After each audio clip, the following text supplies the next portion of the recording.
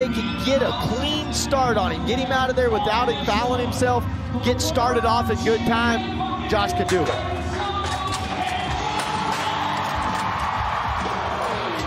Ridin Solo feels the full effect. Josh Frost just simply blown off his back.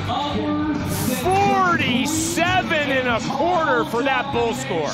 Biggest score of the year for a bull out, and well deserved. You know, I thought Ridin Solo, we talk about him, will he get out without fouling himself? Look at this, just rears out of there and fires. You can't ask one to buck any harder than that right there. That was a spectacular out for Ridin Solo. I tell you what, listening to you walk us through that replay, what I found myself concentrating on is watching all that muscle ripple. I mean, you can just see the power exude off of him. Yeah, they've got him in great shape. That's a phenomenal athlete. And that's gonna help the defending Yeti World Champion bull in his average. He has now moved all the way up to 4th overall, only 2/100ths of a point behind Flapjack.